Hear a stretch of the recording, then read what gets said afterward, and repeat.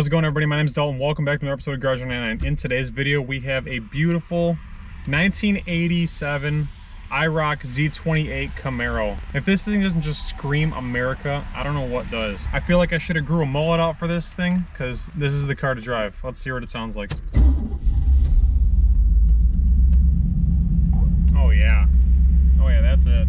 You know, I drove the Miata today just so I could get used to driving an older car, because this thing is awesome. All right, reverse this over there. All right, might have to put the windows down just a little bit. It is kind of hot in here today. I wish I could put the T-tops down, but I don't want to deal with that because that sounds like a lot of work. So this is a 1987 Iroc Z28 Camaro with plenty of bald eagles. I have no idea how many exactly, but we'll figure it out. I'll put it on the bottom of the screen somewhere. It is a manual though, so you knew it was going to be a good time. Just getting used to her a little bit. I'm gonna go ahead and jump on the freeway here.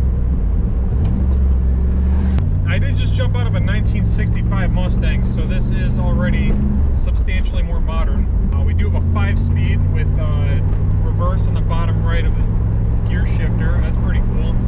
Not gonna lie, it's kind of like a new Camaro where you have very small, short windows. There's not a lot of like space to look out at, but you do have this very menacing looking hood that just kind of slopes down. You got a bunch of vents facing up. I do love the Iroc as a whole. I think this thing is so cool.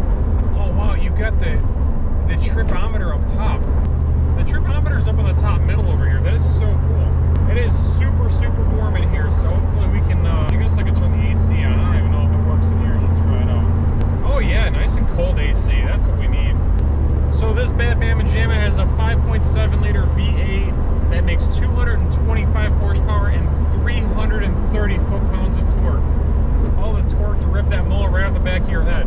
Also has a 5-speed manual with a pretty nice gear ratio. And we have power everything in this car, which is pretty interesting. Very 80s styled though, very blocky. It's like, let's throw this on here, let's throw that on there. The steering wheel is a 3-spoke, but all 3 spokes are very horizontal and vertical. Everything in this car is very boxy, but that's just kind of how the way it is. It's just the style back in the 80s. It does have some fantastic T-tops, because what is better than cruising around in T-tops? Especially when you get to hear this thing. It does actually ride really, really smooth. Everything's very tight. It doesn't make any noises. All you can hear is just that fine exhaust sound coming out of the back. So let's see if we put the window down just a little bit while we're not on the freeway, if we can get a good sound of what she's like. Typical muscle car, very useless back seat. It's pretty usual. I mean, you're just here to have some fun. Very nice idle for this car. Very smooth. Lets you know it's there, but it doesn't really do too much else. She's spicy. All right. This has 25 more horse than the 65 Mustang I just drove, and there is just so many more balls to it.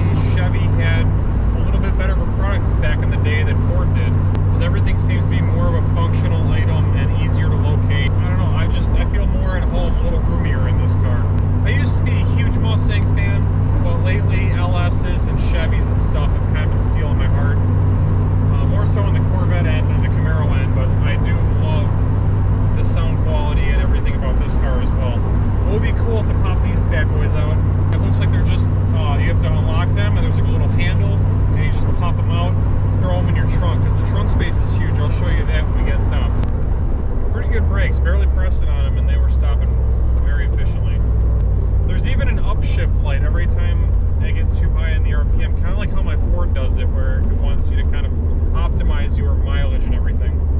Put the windows back down and we'll see what she's like off the line again.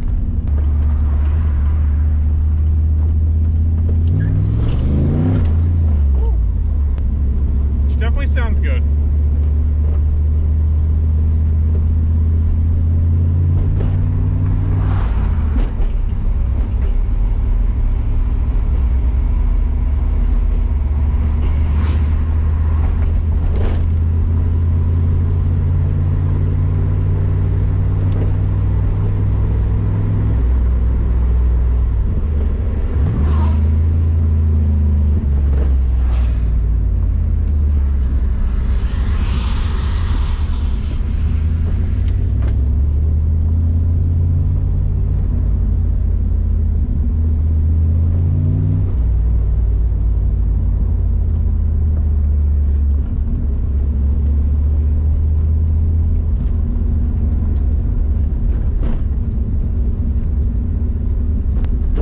Before we get this thing parked, I just do want to tell you this is a very, very, very clean car. It only has 20,000 miles on it, so you're not buying an old car, you're buying a pretty low mile car that looks old and has that classic feel to it.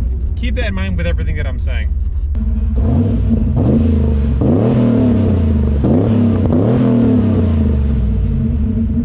Alright guys, I didn't actually mention it does have a MagnaFlow exhaust, which probably explains why it sounds so darn good.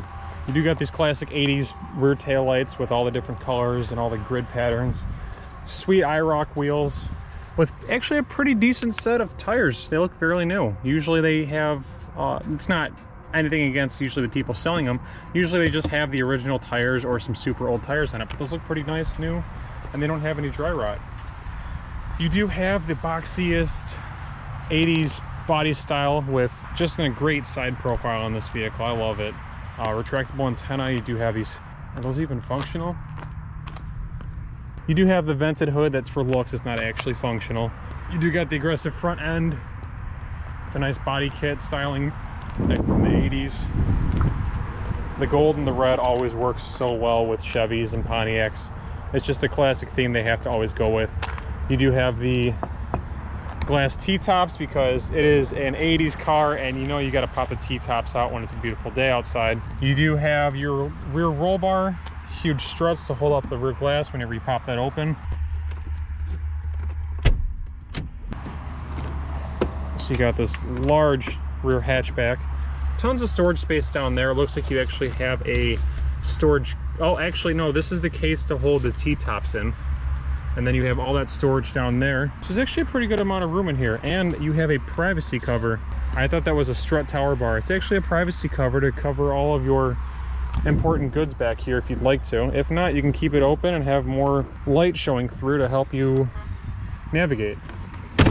And when you close this, it actually has a motor that pulls it taut all the rest of the way down. If you saw that, it's pretty cool. Then you have your Iroc badges on the side. You have your Z28 tune port injection.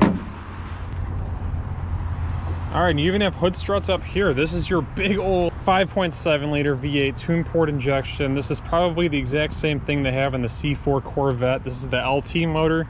Makes 225 horsepower and 300 plus foot-pounds of torque. You do got a couple of cross members in here, keep the chassis a little more rigid, but nothing too much to see under here. It's a pretty good amount of space that you have. You do have these that forces air inside of here for your intake. That's pretty cool. Other than that, there's nothing really much to look at under here.